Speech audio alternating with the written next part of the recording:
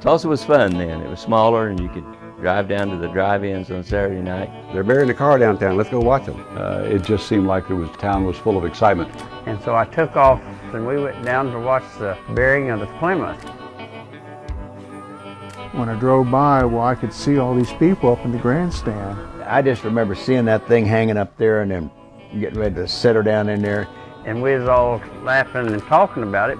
Ha ha, they're burying up a car that's going to come out as a bucket of rust. There's a picture with 3 of us girls, and somehow I ended up on the center of the car. My buddy Jim and I made a pact that day that if we were still alive, we'd go down there and watch them dig it up. We're still alive. Barely. This Belvedere is right down here! Right now I'm optimistic that it is intact and dry inside. I hope more people get into the swing of the fun of it. It's sort of a party.